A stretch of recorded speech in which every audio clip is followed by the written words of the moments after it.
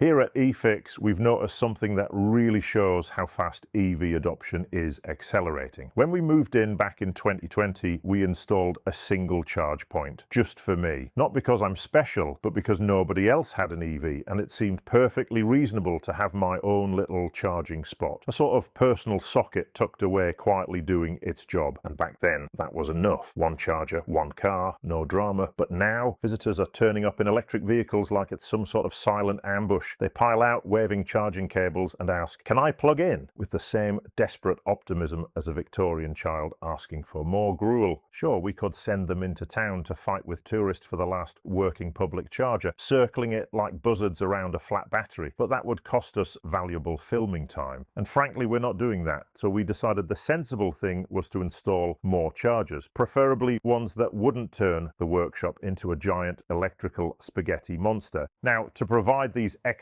chargers, we face the same dilemmas every workplace or commercial building owner runs into. How many chargers do we actually need? What charging speed should we offer? And how on earth do we bill people for using them? Thankfully, all of those concerns are neatly mopped up by using the Easee Charge Pro system, with the added advantage that it's incredibly easy to install and helps keep the installation costs down. Is it just me, or does that look like a badger? Now, we'll find out why it does later in the video. But before we show you just how easy it all is, let's explore a few EV charging myths. For most workplace and commercial installations, the limiting factor on how much charging power is available is the size of the incoming supply, and then how much of that supply the building itself needs to actually run. Of course, that demand changes throughout the day, the week, and even the year, but upgrading the supply is usually a major undertaking and eye-wateringly expensive, so in most cases you simply have to work with what you've got, and that incoming supply essentially sets the maximum power available for EV charging. You'll also hear plenty of talk about AC chargers supporting up to 22 kilowatts, and while that sounds impressive, here's the reality, and it's a mistake a lot of people make. The AC charging electronics aren't in the charger at all, they're inside the car, and because public rapid DC charging has grown so quickly, most manufacturers have stopped fitting large onboard AC chargers. So what you typically see these days is 7 kilowatts on single phase and 11 kilowatts on 3-phase. In other words, even if you install a 22 kilowatt AC charger, most cars simply can't use it. And the final myth is that every EV driver turns up in the same situation. They don't. Not every car arrives with an empty battery, and they don't all need to leave with a full one. So what we're really trying to do is offer the best charging experience based on the power we've actually got. The biggest factor in all of this is dwell time, how long the visitor is staying. In our case, guests are often here for an afternoon and sometimes well into the evening when we're live streaming. That typically gives us around 8 hours of charge time, which is more than enough to top up most vehicles without needing huge amounts of power. And this is a similar scenario for offices, hotels, and pretty much anywhere people leave their cars for long periods. In those situations, the most important factor often isn't the raw charging speed, it's the number of sockets available. The more cars that can plug in at once, the better the overall experience. Nobody wants to play musical parking spaces or keep checking to see when it's their turn. They just want to plug in, get on with their day, and come back to a car that's topped up. And this is where traditional charging systems start to show their age. In a conventional setup, each charger is wired on its own circuit, which means running a separate cable all the way back to a distribution board for every single unit. That's a lot of cables, a lot of containment, a lot of switchgear, and then you still need a system to make sure you're not overloading the supply. All these extras add up. Easee estimates that their approach can reduce installation time by up to 75%, with around a 45% reduction in overall project cost. With the Easee system, it's a completely different approach. You only need one circuit, and that single supply can power up to 101 chargers. The clever bit is that all the chargers talk to each other constantly to ensure the circuit isn't overloaded. They simply share the available power between them automatically based on demand and priority. So let's take a closer look at how that works in practice with Rick. Here's our Easee Pro installation. We'll start here with the chargers. One of the first things you'll notice is that the Easee Charge Pro is a very compact device. It doesn't stick out far from the wall, which is ideal for our car park where space is a bit tight. The Easee units come in two parts: the base, which contains all the wiring and terminations, and the charger itself, or what Easee calls the Chargeberry, which simply clicks into place when you're ready to power up. Because the charge electronics are fully sealed inside the Chargeberry and the terminals are protected when the two parts mate together, you don't need to be quite as concerned about the IP rating of the base plate. We've installed two chargers and I've run the supply cable down the wall and tucked it neatly under the building skirt before bringing it into this junction box. If I'd used the top entry option on the bases, I could have looped in and out of each charger directly. From the junction box, I've run a 6mm squared 3-phase and neutral cable back to our distribution board, routed neatly along an existing cable tray. At the board, we've added a MATI pen fault protection device. This unit has 5 poles, disconnecting all live conductors and the protective conductor if a pen fault is detected on the incoming supply. We've fitted it into the expansion box on our Schneider isobar board, which saves a lot of space compared to using a fully boxed MATI device. And importantly, this version is now fully compliant with the IET 01 standard. From the pen fault device, we then drop down into a 4-pole MCB. We don't need any additional RCD protection because the Chargeberries already include both AC and DCR-CD functionality. With the two chargers we've installed, we can deliver up to around 176 kilowatt hours of charging over an 8-hour period. That's more than enough to fully charge 2 cars from empty, which is ideal for our typical visitor dwell time. Using this setup, it's also very straightforward to expand the system in the future. We can add more chargers onto the same circuit, or we can install extra bases now and only fit the Chargeberries later as demand grows. The wiring approach is flexible as well. You can daisy chain between chargers, run a star configuration, or even use more innovative methods such as flat busbar cable, which we explored the last time we reviewed the Easee Charger. That was quite a few years ago. And while this new Easee unit may look very similar at first glance, there are some subtle but important updates. The first is the pair of clear panels on the front cover. These let you see the readings on the built-in MID class electricity meter, which is essential in markets where users need accurate billing for the energy they consume. Inside, the electronics have also been upgraded to support ISO 15118. That enables features like plug and charge, where the charger recognizes the vehicle and starts charging automatically without the need for an app. And ISO 15118 also supports the future move toward bidirectional charging, vehicle to grid, as that market begins to open up. All this technology sounds like it could be complex to set up, but commissioning the chargers is actually really simple. Back to Rick. The chargers are set up using the Easee Installer app. Once you've created a site for the installation, you simply tell the app about the key details, the main supply fuse and the circuit fuse. Each base has an RFID tag, which you read using either Bluetooth or NFC, as I've done here, that automatically assigns all the bases to the circuit. You can also give each base a name, which is really useful for future maintenance teams when they need to identify the exact location of a unit. Then it's time to power up. Click in the Chargeberries and pair each one to its respective base using the QR code or Bluetooth. Enter the PIN number and that's the commissioning done, ready to hand over to the customer. I'm really pleased how Rick has gone about this installation. You can't really get easier for mass EV charger deployment. One circuit, simple setup, and you're good to go. You can, of course, take things a stage further by integrating Easee with other on-site power infrastructure. That allows you to set charging limits based on whole site power consumption or even the availability of renewables. Devices such as the equalizer, along with various cloud-based platforms, make this possible. What's really impressive about the Easee Pro system is once you open up that app, you can manage each charge point at a granular level, setting things like the charging speed of individual chargers. So you may have someone who's turned up with a nearly empty battery and you might want to give them priority over somebody who is nearly full. You can set a temporary limit. You can rename the charger.